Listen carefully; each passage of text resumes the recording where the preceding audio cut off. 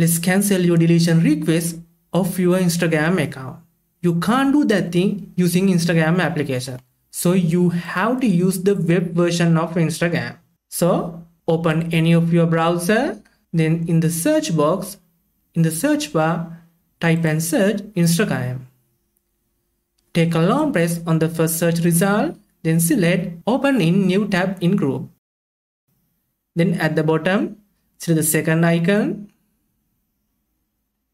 Now you have to tap login button. On the next window, enter your login details and log into your account. After entering, tap login. Then it asks to want to keep using this account. So you have to select keep account. Just tap keep account in blue color in pop-up window. After a little bit time, you will bring to this window. Then tap save info.